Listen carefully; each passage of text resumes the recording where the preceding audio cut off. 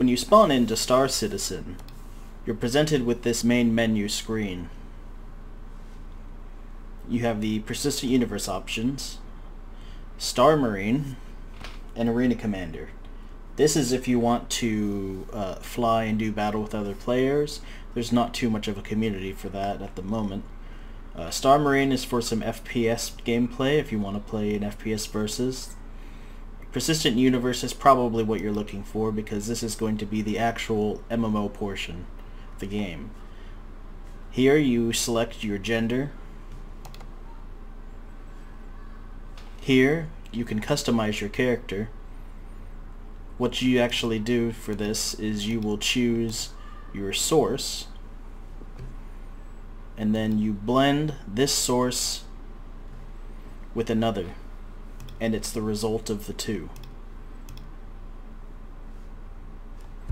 Personally, I don't really mind this step because pretty much whatever you choose is going to be wiped whenever they do a patch or any sort of database reset. So your customization option there doesn't matter too much. Now in this startup screen that you have a location selection and a server selection. I'm just going to pick best for now to make it simple. You do not get to choose which individual server you spawn into. If you're trying to join a friend, you'd have to do it from the friends list. The hangar modules is an option you can choose. That's for if you wanted to view your ships in a closed space. This does not have access to the Persistent Universe. The Stanton system is currently the only selectable system that we have in the game. Just select a location.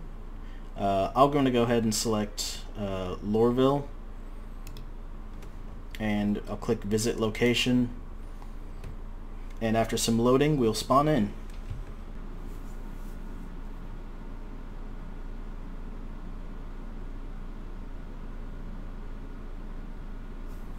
After the loading screen and you have spawned into the game world, you're going to find yourself lying in bed.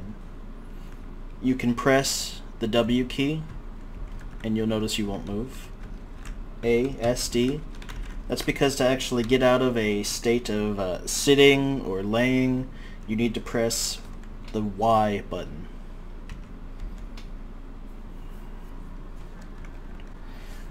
That will transition you from laying to standing.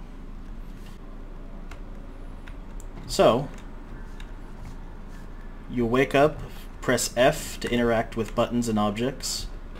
You can hold F, which turns your cursor into this little circle, and that will give you more options in a list which is context sensitive. That's just a button, the only thing it does is open the door. You can tap F and it'll just open the door.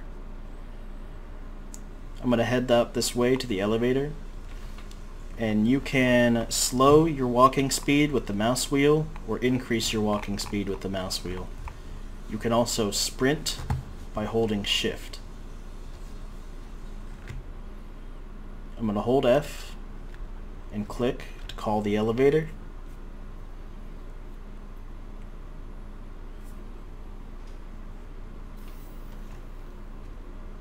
I'm getting on the elevator because I want to leave the habitation zone.